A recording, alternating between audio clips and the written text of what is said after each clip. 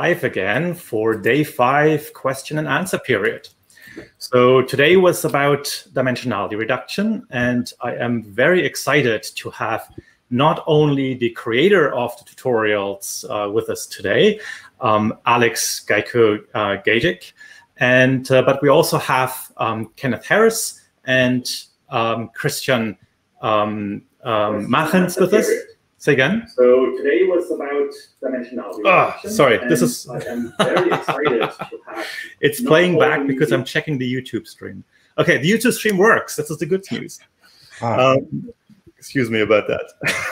And I'm going to actually paste the YouTube stream into the chat window here for those of us who have not such a good internet connection. And that way everyone can follow along, because Crowdcast is a little bit greedy in terms of bandwidth. Okay, sorry about that. So Alex is a neural theory professor at the École Normale Supérieure in Paris, in France. Christian Machens is a principal investigator at the Champalimaud Institute in Lisbon, and Kenneth Harris is a professor in quantitative neuroscience at University College London. So I'd like to ask you, all of you, to briefly introduce yourselves, maybe, and maybe tell us something about why you think dimensionality reduction is really useful, or maybe you have an anecdote about it, something you would like to share with our students. So why don't I go reverse and ask Christian maybe to start? All right. Yeah, my name is Christian Machens from Champalimaud. And why do I like dimensionality reduction? I think it's easy. When I was a postdoc in Carlos Brody's lab at the time, I got access to data from Anulfo Romo. These were electrophysiological recordings in the prefrontal cortex, 1,000 cells or something like this.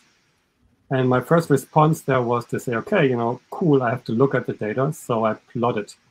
So I computed, PSDHs, various stimulus time histograms, 2 cells per page. And then I sent it to the printer, and I came back with 500 pages of cells. And I looked at them one by one. I literally did that, actually. Okay, I could have maybe saved some paper. Maybe I'm exaggerating a bit. But, you go through all of those cells one by one, and it's kind of interesting. It's informative. But after a while, you sort of say, okay, I have to do something else. Okay, I'm not getting the picture here. And then the first thing I did is I ran PCA, which I guess many of you learned about this morning. And I wouldn't say that, doing PCA was then sort of cool because it gave a different picture of the data. It was very intriguing. It wasn't exactly that I could say, now I understand what's going on with the data. That's a more difficult question. But it was sort of my step into the general theme of dimensionality reduction. Great. Thank you so much. Kenneth, would you like to introduce yourself? Hi, so I'm Kenneth Harris, former mathematician, now neuroscientist at University College London.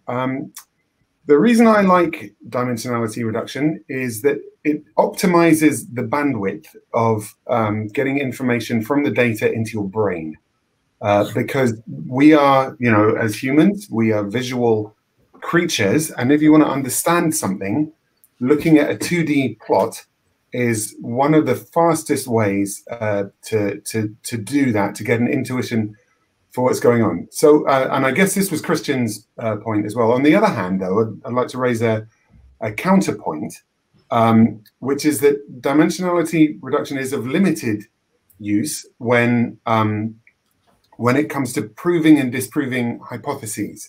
So you can do a dimensionality reduction, and there are so many different methods of doing it, and every method can make your data look different. And the methods are almost often designed to make your data look a certain way. So if you apply a certain method and it looks a certain way, you may think that that's how the data is, but you've then got to do confirmatory statistics. And for those, it is better not to use dimensionality reduction, to work on the raw data without having done dimensionality reduction. Great, thank you so much. Those are some wise words. Alex. Hi, I'm Alex. I guess you guys already saw me in the tutorials. I'm at ENS, and I'm also a former mathematician, and I agree with what Ken and Christian said. I guess there's just too much data. And so dimensionality reduction is very useful. My answer. But you can also see things that you wouldn't necessarily see if you just plotted, like even if you could plot a, I don't know, 1,000-dimensional space. There are methods like JPCA, for example, where you could look for specific dynamics that are not so obvious. They might not like take the entire, capture a lot of the variance of the data, for example. Yeah, great, thank you. Okay, let's start asking questions. Just a reminder again to our students and also TAs to please fill out the daily reflections. They're super important for us. Okay, and we're ready for questions. So the first question is by Kevin Luxem. And Kevin asks, does the brain operate on a lower dimensional manifold or multiple manifolds between brain areas? Or is dimensionality reduction just a way to make the complexity of neural activity more tangible? Who would like to give that a shot? Well, I'll start, and with the answer that I don't think we know, because the amount of data needed to answer that question is vast. So I could tell you something from our work, which is that it doesn't lie on a low-dimensional plane, right? So if you ask, is there a flat manifold, a plane where the data's confined? As far as we can tell, the answer to that one is no. That doesn't mean that it doesn't lie on a curved manifold, but my honest view is it probably doesn't lie on anything like that at all, but maybe more something where the amount of variance in successive dimensions is progressively smaller. So I think the idea of a manifold is a very useful one to have, but it's always going to be an approximation. Anyone would like to add anything to that? So one thing I want to add is I agree with Ken, we don't really know. But we can study similar phenomena in simple network models. And I think then broadly speaking, there are kind of two explanations for why you would find sort of low-dimensional manifolds in brain data. One explanation is, that, for instance, connectivity in brain circuits has a special form.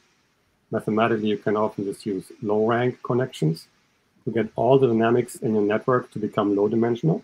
That's the easiest way. The alternative to that is to just assume, that it's always in the initial conditions of your network. So that the reason you see low-dimensional activity is simply because we're not studying the network in all possible dynamical regimes. So those are the two possible answers, mathematically speaking. And then I think the question which it is still open. Anyone wants to add something to that? How would we even figure this out? Like, what would be a signature of a brain operating in a low-dimensional manifold? How would we figure that out? And even can we figure that out experimentally somehow? Well, you need to give some perturbations, and you would need to see that perturbations always, decay along certain dimensions. That's what I would suggest, for instance. If you see that, if there are certain perturbations that you do, and they always decay, then you could say maybe there's a low-dimensional manifold. I mean, I think the question is actually ill-defined, to be honest, because taken at the literalist mathematical level, we know the answer, and the answer is no. Because any question about biology, when you define it strictly and mathematically, the answer is going to be no. Because biology just doesn't ever follow anything except to an approximation. So I think the question is, to what degree of approximation can neural activity be approximated by certain manifolds? Yeah, I think that is a good answer to that. Alex, any other thoughts? I also think it depends on what you really mean by high or low dimensional. I mean, it's probably true that, almost certainly true that the brain, like neural activity is not, 86 billion dimensional, but it's probably also not two-dimensional. So it's, something, I think that what constitutes high or low dimensionality is really going to vary based on the scientific question that you're asking. Yeah. Go ahead. I have to only say that. We say low dimensional, but we're never very specific what we mean. So I guess you can say there's some type of factor between the number of neurons and the number of dimensions. It's called the redundancy of the system. And then we don't know where to put that number. It's like 10, 100, 1,000. We don't really know. The other question is what we mean by dimensionality. So there are multiple definitions. So you can ask about a planar dimension. You can ask about the curved dimension of a manifold. But even just for those, in practice, there are different ways to assess them. So for example, if you're talking about planar dimension, you could be very strict and say if there's any variance, then outside of that plane, then it doesn't count as low dimensional. Or you can use these methods that people do based on the eigenvalues, the sum of squares and the sum of the eigenvalues, to get a number that approximates the dimension, even though in reality it's infinite dimensional. Because the variances decay at a certain rate, you can give a number of a dimensionality, sort of like an average dimension. I'm actually blanking on what the name of this quantity is. I think the participation ratio. Participation, yeah. Yeah, so, which is a different quantity. So even the question needs to be defined. And I think the way the field's going to move forward is when we start saying exactly what we mean. So if I can ramble on a bit with an analogy, you can imagine some paleontologists getting into an argument over whether dinosaurs are reptiles. But at the end of the day, it just depends how you define those words. Yeah. So, I mean, a related question is sort of to, and I don't think we know the answer, is how high dimensional is our behavior, right? Because that would give us at least an idea of the kind of number of dimensions that the brain has to be able to deal with, if it is actually low dimensional. Well, I mean, in terms of muscle control, it's a good analogy because there are these approximate low dimensional approximations, Listing's law, what have you, that says the eye doesn't twist. But again, they're only approximate. Yep. I think you have to consider time as well in that case. Because, you know, the brain activity, the state of your brain activity now may determine your motor behavior, you know, several seconds or maybe minutes into the future. And so the question is, you know, how do you measure dimensionality of behavior?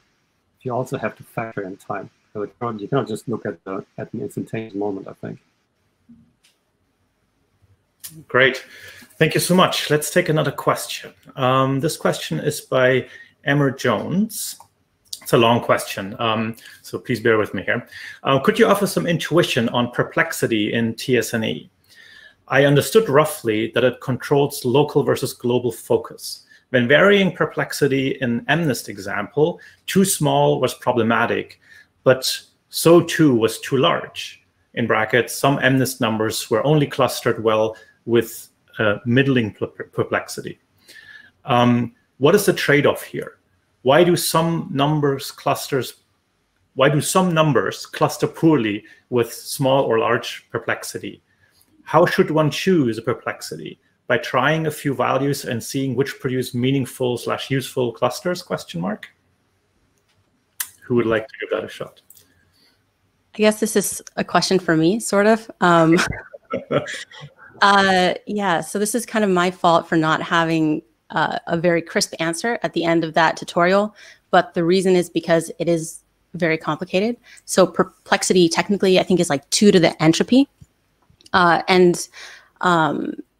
But the perplexity, so there's a really good Distill paper that I linked to in the bottom of the tutorial for why the results can change, but I wouldn't really, the problem with TSNE is that you also can't take too literally the distance between clusters. So that doesn't necessarily mean anything. So if you have like cluster 1 versus cluster 3 are further than cluster 1 versus cluster like 2, that's not necessarily meaning that the distance is larger.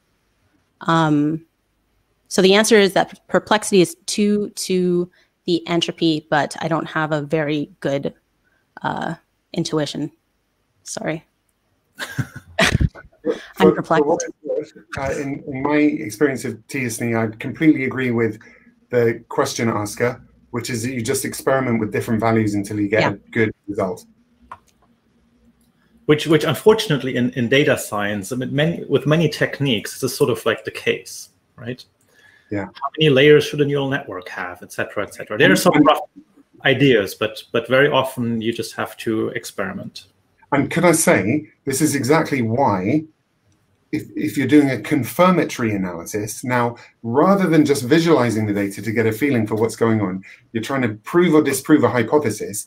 This is why it's good not to use dimensionality reduction, because the answers can depend on the exact choices of your parameters. And that's never a good thing when you're trying to prove a hypothesis. Great, thank you so much. Okay, so the next question is by Yun Huang. Can you name one or several applications of PCA whitening in neuroscience research? Well, one application of PCA whitening is if you want to do ICA. So you first start with PCA to widen the data, and then other applications. I mean, anytime you would want to.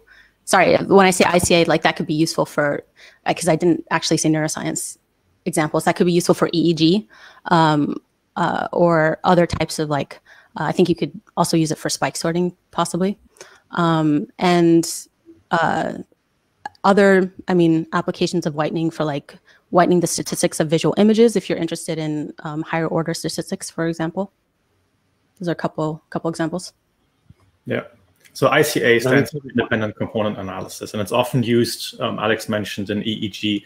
It's often used for artifact rejection, for example. Ken, you wanted to add something? Yeah, I was actually going to suggest spike sorting, which Alex already mentioned, but another one is just if you've got population activity, if you've recorded, thousands of neurons, PCA is a good way to if anything else, just make the data easier to handle. Oh, let me point out another one actually. Wide field calcium imaging. So you're taking a view of the brain activity with a calcium indicator. You've got thousands of pixels. Processing this data is really hard, but if you apply PCA, you're just reducing the size of the data, and you're also denoising it at the same time.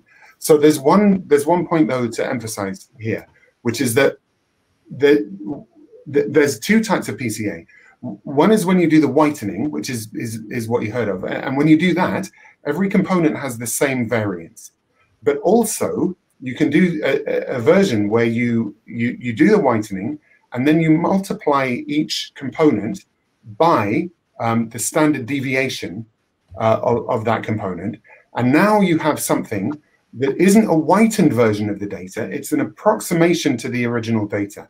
And the reason you would do this, let's take the example of wide field imaging. So the first few principal components capture most of the largest fraction of the variance. By the time you're down to the hundreds of components, it's actually quite a small fraction of the variance. If you whiten the data, you've now given those small parts, which are largely noise, as much weight as the most important parts. So if you instead multiply them by the standard deviation of those components, what you've got now is an approximation to the original data in a rotated space, which doesn't matter. It's denoised and it's much smaller. So it's much easier to work with. And again, in this example of wide field imaging, you can do most of the analyses you want to do on wide field imaging, like say taking a spike triggered average, a stimulus triggered average, using the data to predict a behavior. You can do all of these things on the PCA compressed data with exactly the same code as you would with the original data. So this is quite a useful trick to have. And you can also use it for neural activity. So if you've recorded 10,000 neurons, you could take the first 1,000 dimensions and then use that as your activity vector. As long as you do this trick of multiplying each component by the standard deviation of its variance. Yeah, so in the chat, you might have noticed that some people are asking what PCA whitening is. Does anyone briefly want to give a quick summary? You sort of already said it, but maybe just to re-emphasize what that actually is. Well, I mean, so if you run in Python or MATLAB a singular value decomposition, you get. Alex, did you cover singular value decomposition? No, I did not. I didn't use. I used the eigenvalue of the covariance matrix. So it's a different way of doing the same thing. Basically, it's just a different algorithm to do the same thing. You get these three outputs: U, S, V, and the point is that your original matrix equals U times S times V transpose, where U is n by the number of rows of your original matrix, so the number of time points in your data, by the number of components. S is a diagonal matrix telling you the variance of each of those components, and V is the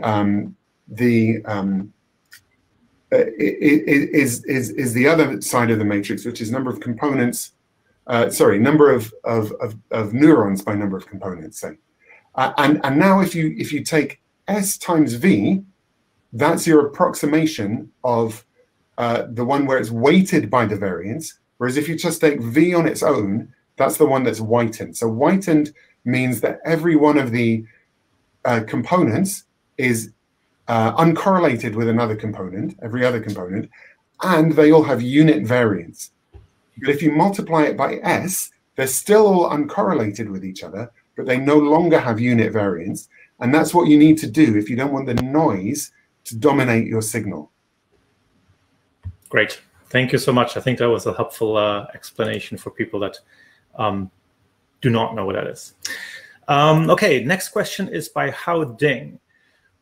Why do we still select PCA to neural data, although we know that nonlinearities exist in it? Oh, okay. So why do we select PCAs to analyze neural data, despite the fact that we know that this might be nonlinear data? We don't necessarily know what the nonlinearities are at the population level. And PCA is very intuitive and has like a solution that you can easily calculate that you don't need to do like a numerical approximation for. And it's at some level, I personally prefer like the devil I understand to the devil I don't understand. So I would always start with PCA if I'm just doing visualization. I mean, that's not, and the other reason is because depending on your data, it can be very noisy, and sometimes nonlinear methods are very, very sensitive to that noise. Can I agree with that? Because nonlinear always sounds better, but linear understands. So I think it always starts with linear, and we don't know which nonlinearities.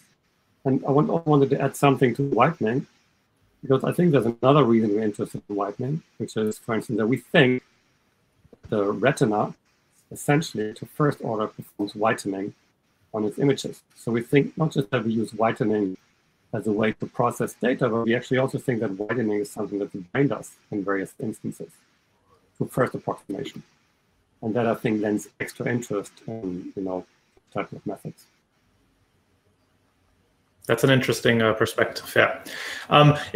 So the why do we select linear analysis methods for potentially nonlinear data also applied to yesterday's tutorial. Of course, you have seen the GLMs, right? And we got similar questions about that. And one of the answers you can give is that, well, even in nonlinear relationships, you typically have a very dominant linear component. And all these analysis techniques essentially allow you to at least get that part out. Okay. I don't know if anyone wants to comment on that. Just before we move on, can I just once again say how important what Alex said is that with PCA, you know what you're doing, right? You know exactly how it works.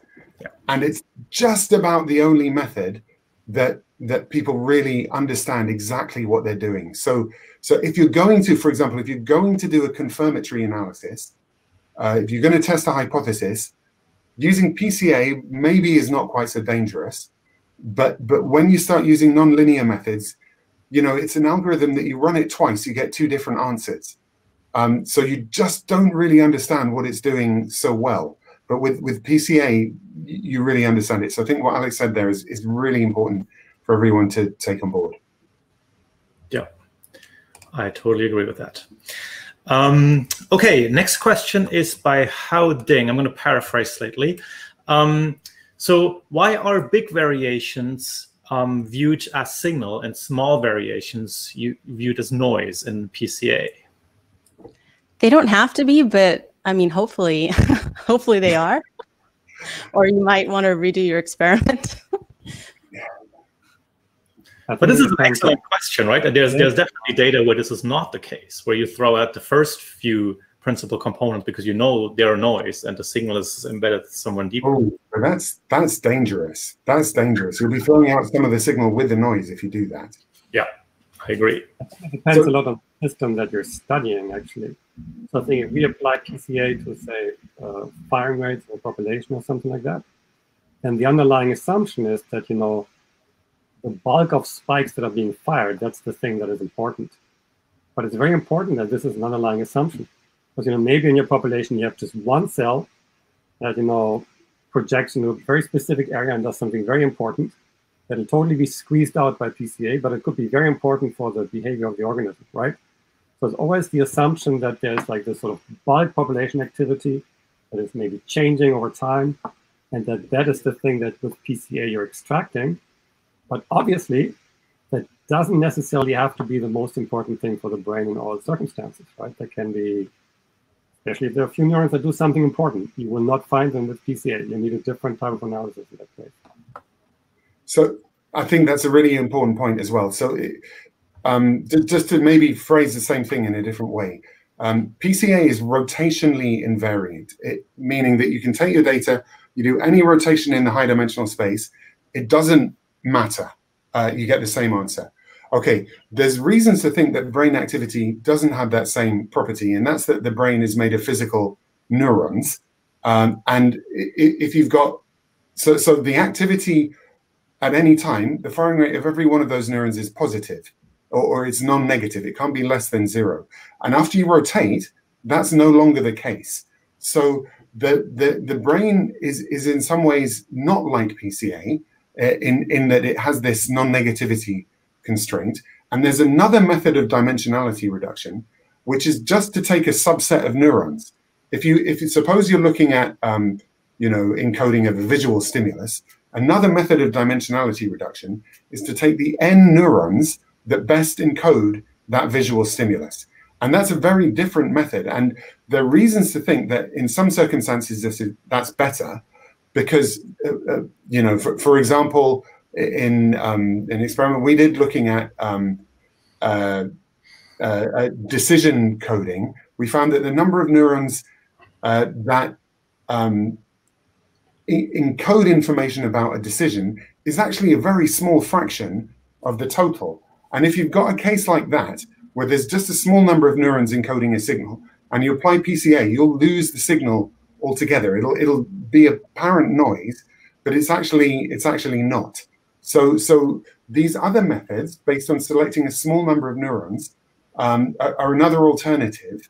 And I don't know, Alex, whether you covered those today: sparse methods, lasso, etc. No. Okay, no. So this I'd say for people, if you get a chance, this is worth reading about. Methods such as the lasso, LASSO, which is a way of predicting variable y from a number of variables x. And what it ends up doing is selecting just a small subset of those variables x and predicting from those, and setting all the other weights to 0. And it's kind of, it's very different philosophy to PCA. It's not that one's always better, one's worse. Somebody says you did do it yesterday. That's good. It's not that one's always better, one's always worse, but they're alternatives worth thinking about. Great, thank you. Christian, do you want to add something to that? No, I think that's totally the right thing to say. Just want to make sure. Great. So we have another question by Emma Jones specifically about the tutorial. So I guess this is for you, Alex. When using PCA for denoising in tutorial 3, we projected the noisy data onto the basis vectors found with the original not noisy data set, and then reconstructed the data using the top n principal components. In practice, you wouldn't have the original data set from which to calculate the basis vectors. Are there real-world cases where this denoising method is applicable? Would one instead do PCA on the noisy data and reconstruct the data having removed principal components that, for example, likely correspond to artifacts?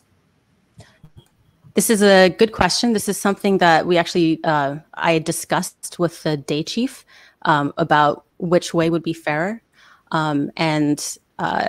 In this example that was in the tutorial, you would basically be assuming that you already had some data that was noise-free, and then you maybe got another sample that had been noise corrupted. I think that's really not the case in neuroscience, where typically all the data you get is noisy. But you could still do a denoising. I mean, you can do that with the just basically use the noisy data to get the basis vectors. It doesn't work as well, but it still denoises a bit. So I guess the short answer is that I don't think it's actually the standard case for neuroscience. I think for neuroscience, we have noisy data. We find the noisy basis vectors.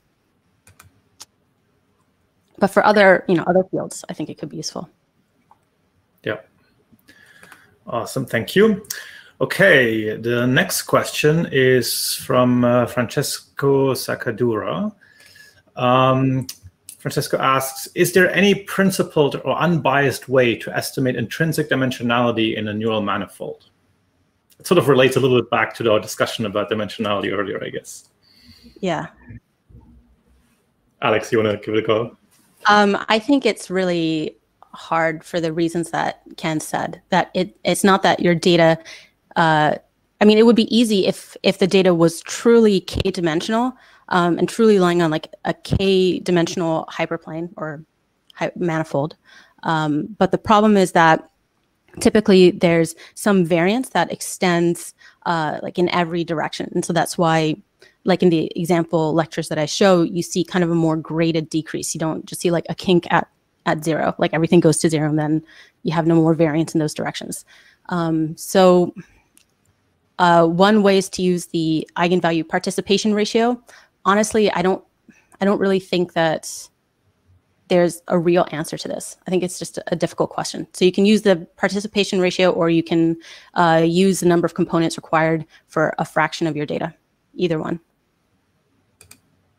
Could I add to that? It's difficult enough for the case of a linear manifold, which is where you can use things like the participation ratio. But if you're talking about a non-linear manifold, then it gets exponentially harder. Also, neurons spike. So, strictly speaking, when we compute something like the manifold on PCA, we often start with spiking data. We smooth the spiking data, and then we talk about manifolds.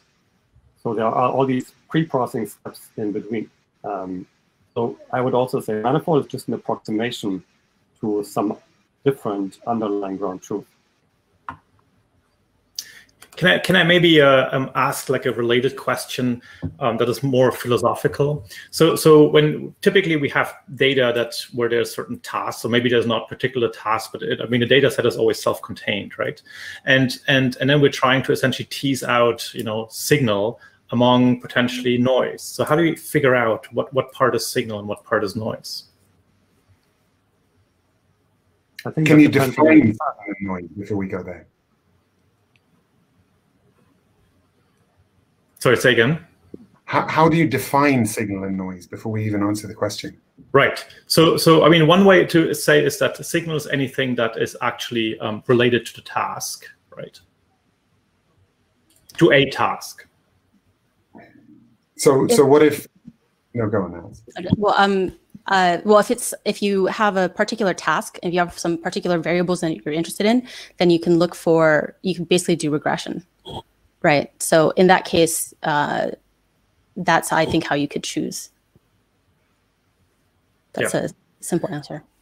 So I think expanding on that, Alex, are you saying that you would take the regression prediction, and that's what you call the signal, and the residual is what you call the noise? I mean, but that's only if you're like, I mean, I don't actually personally feel comfortable calling that noise. That's just like everything that's orthogonal to like what you're measuring. But if you're going to define signal as in that way, then that's how you would do that. Yes. But even in that, even with that definition, I mean, there's questions like, suppose every time you give me a task, and every time the stimulus comes on, I scratch my ear. Is that, and now you find a neuron that fires at that moment, you might think it was related to the signal, to the stimulus. So even with that definition, it I think is hard to say what's signal and noise. Yeah, I think that's fair. I mean, then I guess that's the poverty of the behavioral recording that you have. Right. If we recorded all of the motor variables, but then taking it one step further, suppose every time you present the stimulus, I think, God, I really can't wait till this is over. And then there's a neuron that just responds to that thought. I mean, I personally, my opinion is that in decades from now, people will look back on these discussions of signal and noise in the same way, in that hypothetical example of whether dinosaurs are reptiles, you know. So I find it useful to distinguish a bit the perspective of the experimenter from the perspective of the animal. So I think from the experimental perspective, it's very easy to define noise and signal, because you have maybe a task that you're running, and then you study how they're correlated with signals in the brain. So you say that's the signal, and then everything with variability around that is noise. So that's, I think, just kind of definitions in experiments. It gets much harder, and I think this is where we struggle, when we try to understand what's the signal, what's noise for the animal, right? Then it's kind of hard, because from the animal's perspective, what is signal, what is noise? The animal has different knowledge of the experiment and the experimenter. The task the experimenter on may not even be the task the animal thinks it's solving, right? And variability that we see may be part of the task from the animal's perspective. And like nice studies, I don't remember where they're from now, but where they kind of show, these animals sometimes have superstitious behavior, so they start, moving in ways that have nothing to do with the task, for instance, right? So for the animal, that's all signal in that task, but from the experimenter's point of view, it may just be noise. And I guess as an experimenter, there is always the problem that you have uncontrolled manifolds that you have not manipulated experimentally, explicitly at least. And now all of a sudden they can largely influence behavior and therefore the neural activity, but you don't have a means to actually teasing that out. So as an experimentalist, we often call that noise, but it might not be noise if you dig deeper. So we had this question earlier this week, more a philosophical question, how you figure these things out. That's why I brought it back up, because I thought it was kind of related in this discussion. So thank you so much for giving us your opinions. Okay, next question is by Luciano. How does TSNE actually work? I think Luciano might be asking for the sort of intuition of what, like. Does anyone want to give it a try? I would be curious too, actually, to know.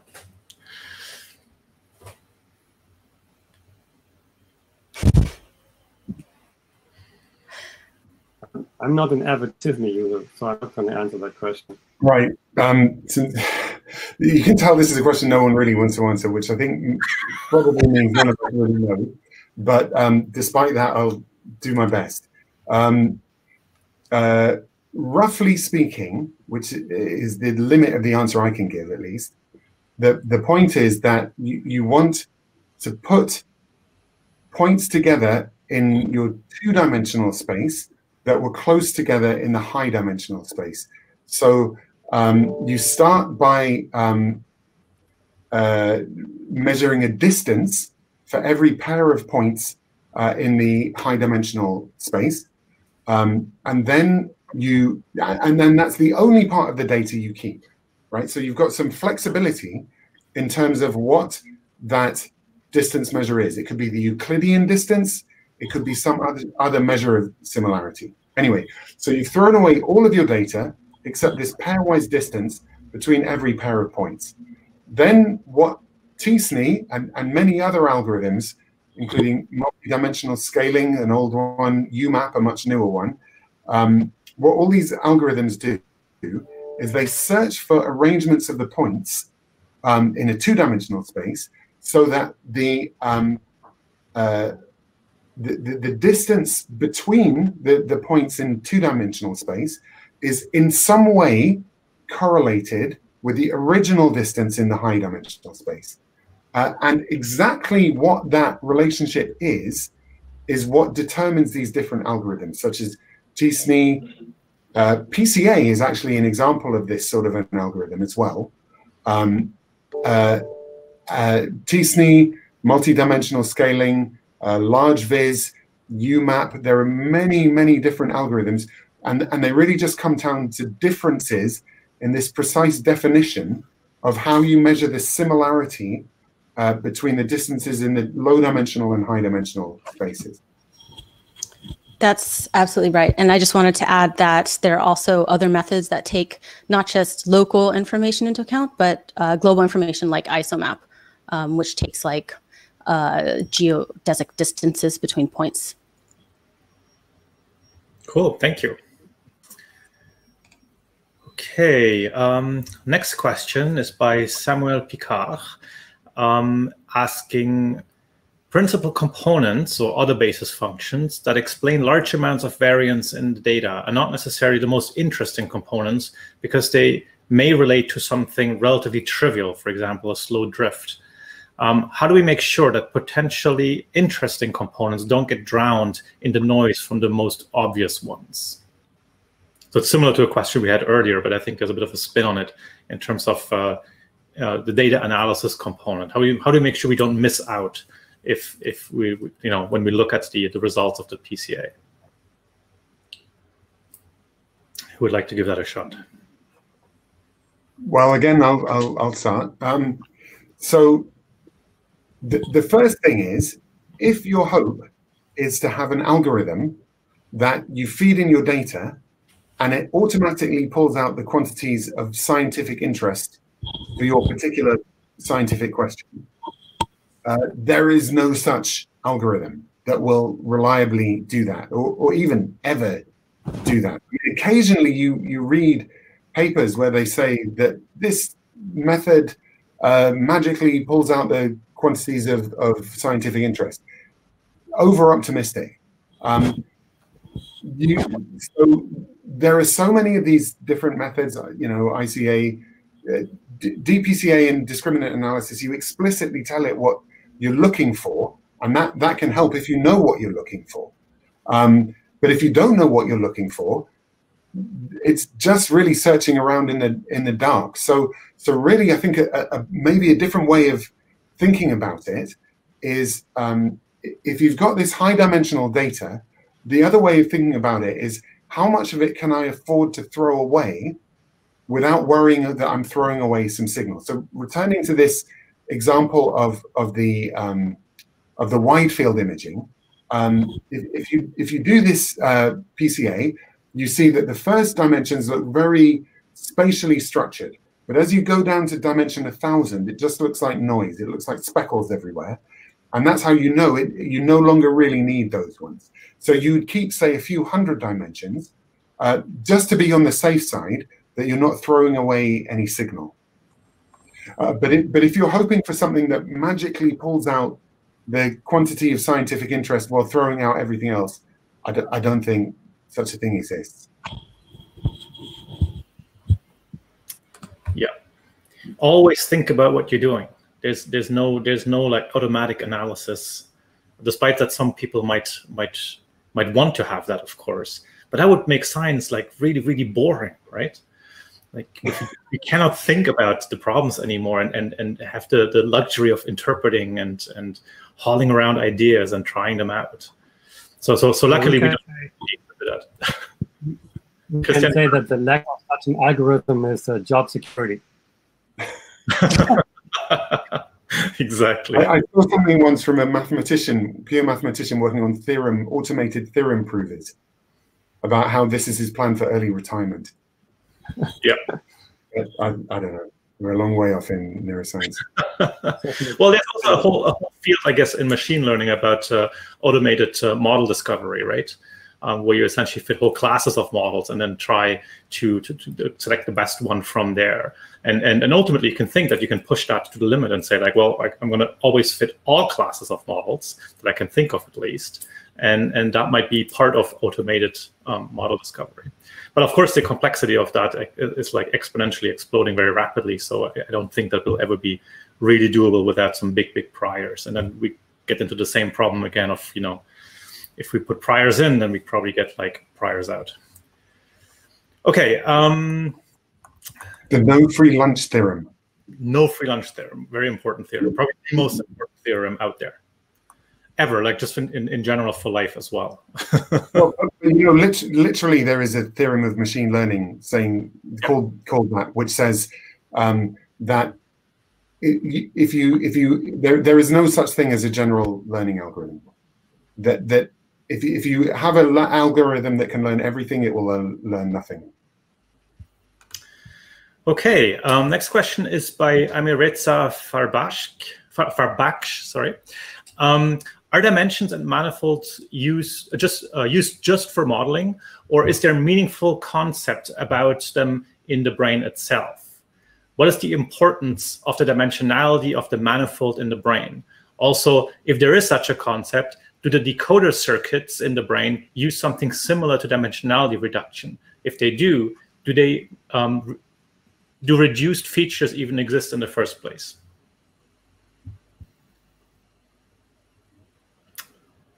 Well, I would say, they are only used for modeling because we don't understand how the brain works. So it's a concept of thinking about the brain, right? Dimensions and manifolds. We use them in data analysis. We also use them in neural network modeling.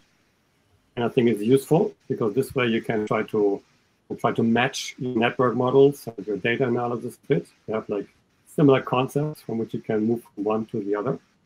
But it's all just theory at this point, I would say.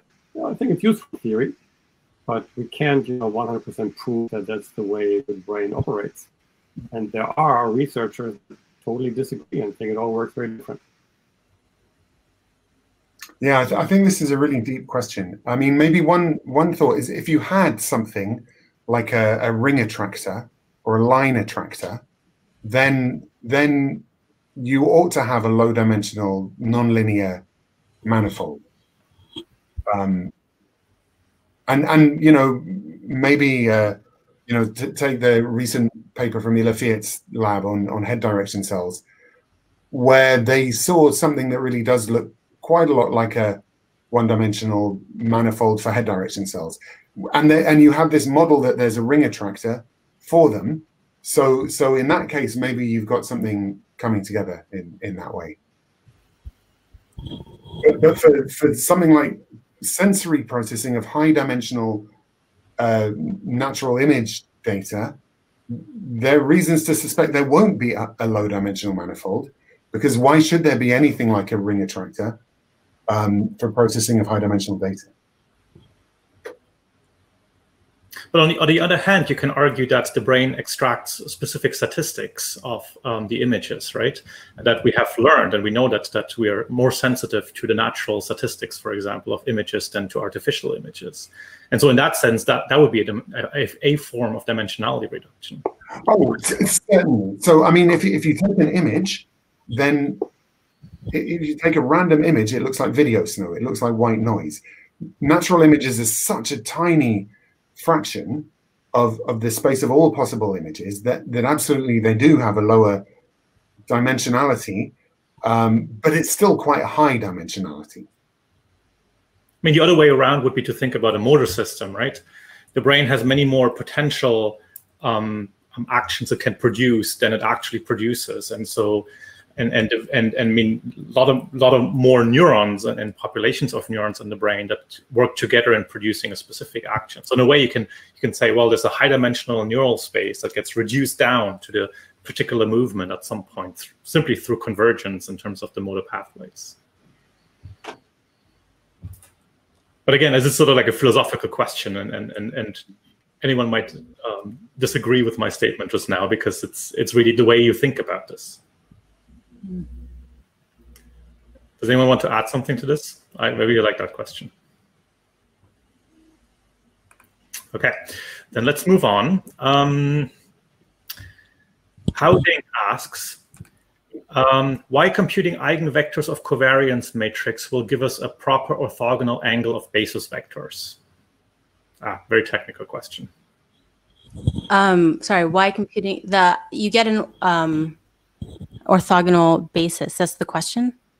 Yeah, why do you get an orthogonal basis? It's symmetric. It falls out the fact that the covariance matrix is symmetric.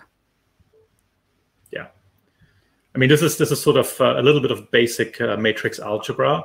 It's actually quite beautiful. If you don't know this, I really recommend looking a little bit into it. There's all kinds of like very nice properties that fall out that underlie essentially these kind of statements. So this is in the tutorial 2. There's an optional video on this somewhere in the tutorial. Oh, great. I'll go over this. Thank you, Alex. Okay. David Wolf, sorry, asked, when using TSNE on data, how do we decide on an optimal perplexity value? We've sort of already talked about this a little bit. Any further advice you would like to give?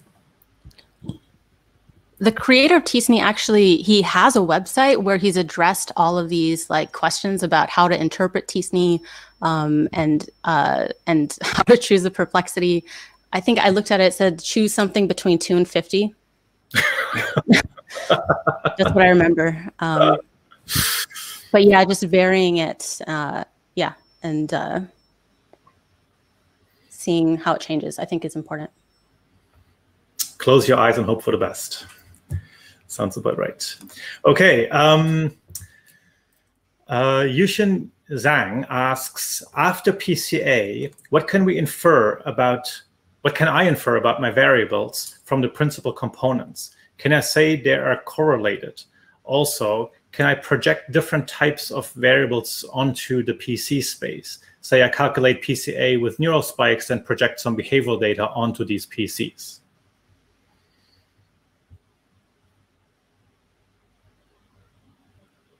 Well, if you have behavioral data, it won't be in the same vector space. So I struggle to see how you would project it onto basis vectors in the neural data space. Possibly something you could do is, if you've got neural versus time, and you've got behavior versus time, you could then make the covariance matrix of neural and behavior and take the eigenvectors of that. I don't think that would be called literally PCA. That's more like canonical correlation analysis, reduced rank regression, and partial least squares, which is a whole other set of algorithms when you start with not one data matrix, but 2 data matrices, and you want to find the dimensions of maximal correlation between 2 sets of high-dimensional data. So possibly that would be a way to get at this question. Great, thank you. Last one, maybe before we wrap up.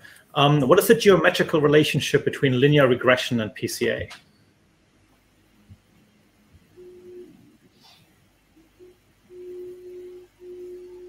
Kenneth, it sounds like a question for you. For who? For you. Oh, for me. Okay. Well, I think it's quite a lot like the last question. I mean, so linear regression is when you want to predict y from x. PCA is when you only have x. So they're very different types of questions.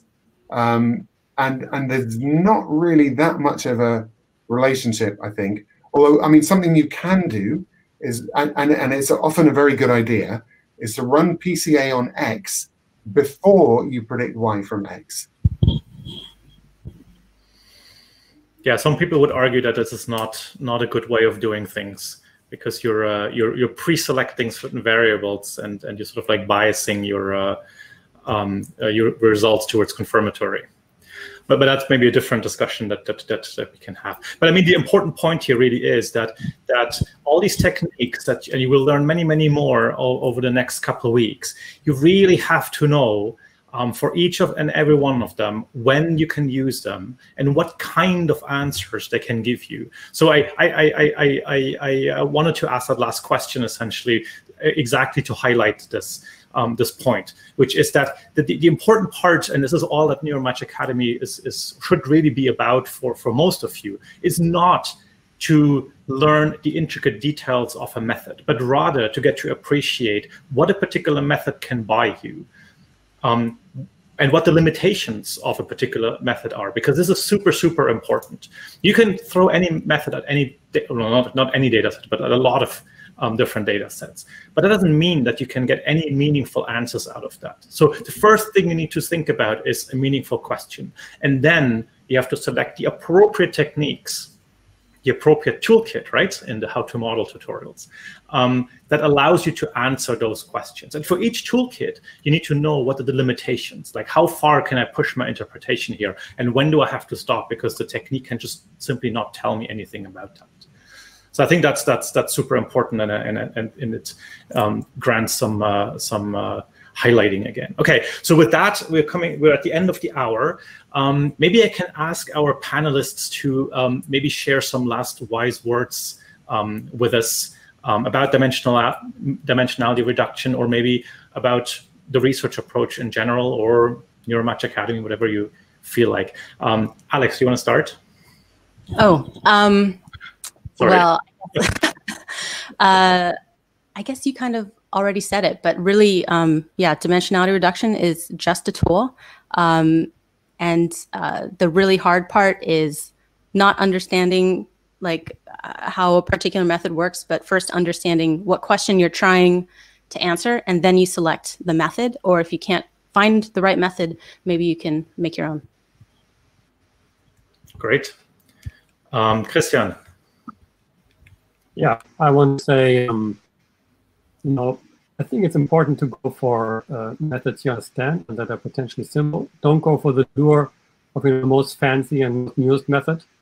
I remember giving a lot of talks about PCA, and quite often in the audience, I would get afterwards the question, you know, why don't you use ICA? Like 10 or 15 years back. And I think the context was always, you know, ICA came after PCA, so ICA must be better. But that's totally the wrong way of thinking about it. But don't think, you know, you have to look for the newest method. Don't try to make something fancy by going for a new and fancy method. Really think rather about the problem that you have, and then go for the simplest method, the most conservative method, and start there. Great. Thanks so much. Kenneth. Yeah, I really want to second that point. It's so important. The PCA in particular, you know what you're doing. And another thing to add is always use multiple methods. Or if you're going to only use one, then make it PCA. But if you're going to use more than one, always make sure you use PCA as well, and make sure you use multiple methods. Just from my own experience, way back when we were doing population recordings in auditory cortex, we ran PCA and we ran another method, discriminant analysis, and got completely different answers. They just looked utterly different. And I think that's a really important lesson, which is that these dimensionality reduction methods that you use, they will give you different answers. So use them, let them help you get an intuition about your data, but don't think that this is the fundamental reality. It's just a small view of a much more complicated reality. Awesome. Thank you so much, everyone, for sharing your wisdom with us. That was very enjoyable for me. I hope you had a good time too. And see you again soon. Thank you. Bye-bye. Bye. Thanks for the invitation. Real honor to be at Neuromax. It really is.